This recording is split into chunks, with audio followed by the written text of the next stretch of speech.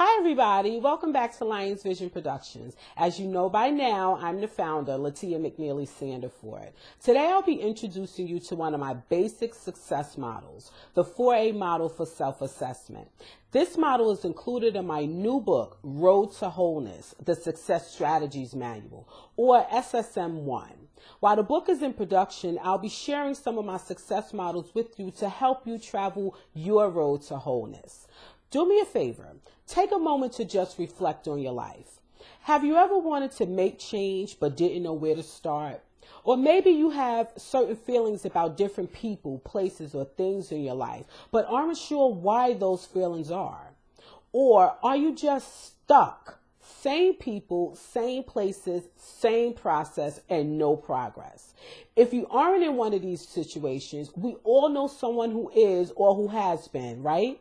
Well, my 4A model for self-assessment is just what you need to come to terms with who you are, make changes, and begin your path to wholeness. After you've completed this assessment, then you'll be in a better position to uncover your talents, figure out what makes you happy, and find your purpose. So are you ready? Do you have a pen? Okay, then let's go. The first step in my 4A model for self-assessment is ask. This is where you start asking yourself those hard questions that you've somehow avoided. Am I right with my higher power? Am I where I should be in my life? Have I accomplished what I plan to accomplish by now? Is my money right? Are my relationships fulfilling, supportive, and progressive? Am I being honest with those closest to me? Has my upbringing hindered my life's progress? Lastly, am I holding negative feelings towards someone?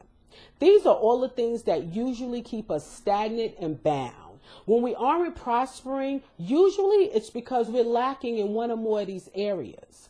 I call this the truth step because this step will allow you to unlock the truth about your life, what it is and what it has been. Does that make sense? Okay, so let's continue on. Now that you've asked yourself the hard questions, it's time to get honest and answer those questions. This is the part of the process where you strip yourself naked. There's no need for facades. Step 2, answers.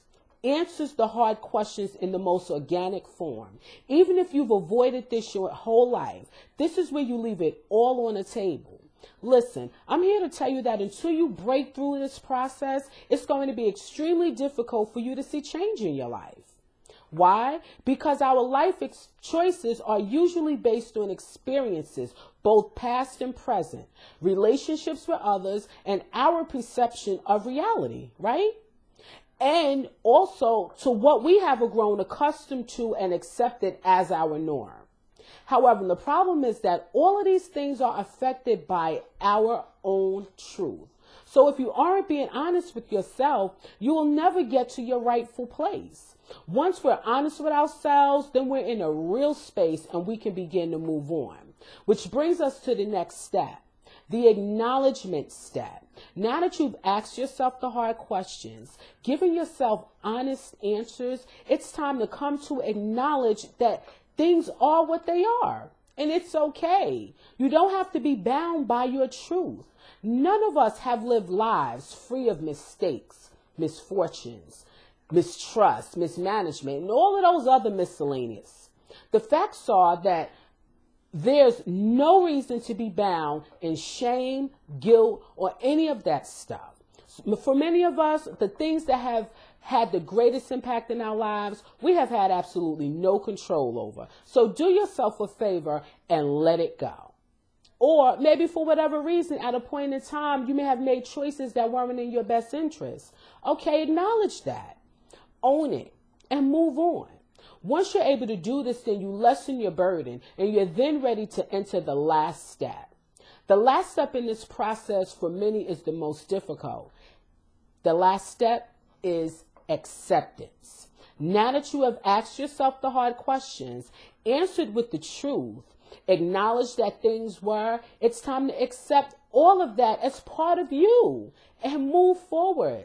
Some of us go through our entire lives in denial, only to find out later in life that the things that we've been in denial about were actually hindering blocks that kept us from living our lives to our full potential.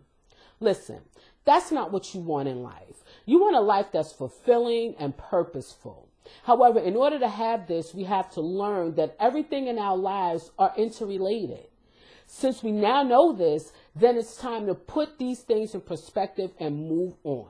Many of us spend too much time beating ourselves up for the what ifs and the maybes, when in fact, if we learn to ask the hard questions, love ourselves enough to give ourselves the honest answers, acknowledge that our life is what it is, and accept it all, then we would all be on our paths to wholeness.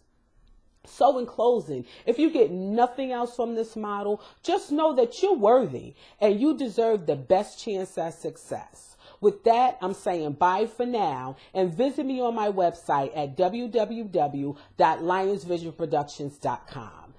Have a blessed day.